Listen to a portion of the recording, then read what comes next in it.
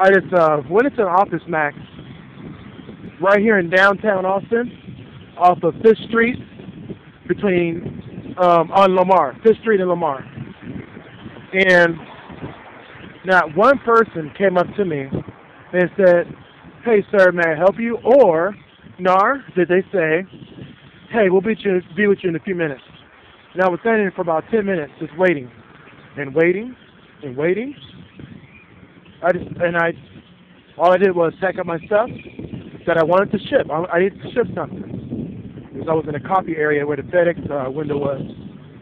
I just packed up my stuff and left and talked to a manager. Yeah, not good customer service. When someone's waiting in your store, you need to let them know if you're busy. You need to let them know, hey, sir, we'll be with you in a few minutes, okay?